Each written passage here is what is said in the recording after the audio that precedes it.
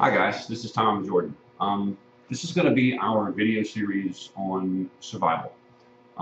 There's lots of reasons people choose to do it. Doesn't matter if it's anything from I want to be prepared at home for a 3-day power outage to I'm afraid the zombies are coming or the aliens are coming.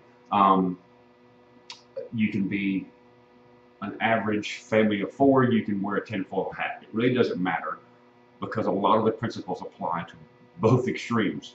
But the point is, most all of us need to have some level of preparation at home and on the road.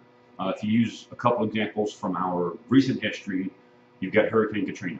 People were trapped for days, weeks, months with no chance to resupply, no power, horrible conditions, flooded areas, vandalism, all kinds of things.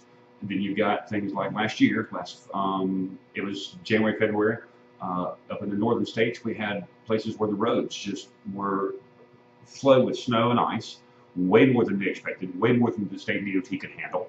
People got trapped on interstates because they were clogged with ice. People got trapped in their cars, some overnight. If I'm not mistaken, some died just trying to make the trip home.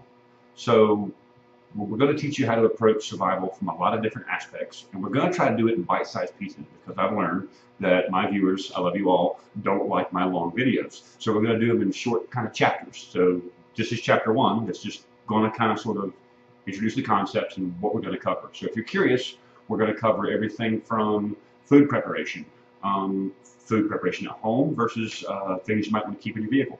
We're going to cover bug out bags, everyday carry bags, family bags. We're going to cover stocking food at home. We're going to cover communications, radio, shortwave, GMRS, FRS, MURS, why you might want one. And if those terms don't mean anything to you, well, good. Watch that chapter and maybe you'll find something out that you didn't know.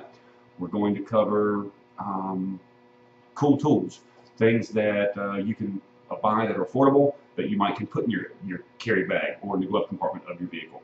I've had the advantage of been doing this for about 4 years, and so I bought the cheap stuff. I bought the nice stuff.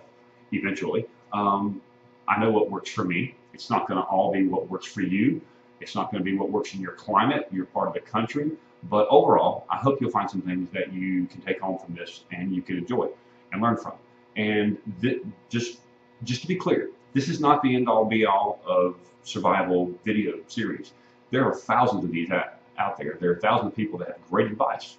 I'm just trying to have a goal to put it in one place where I can give you as much advice as I can in bite-sized pieces, easy to find and easy to apply.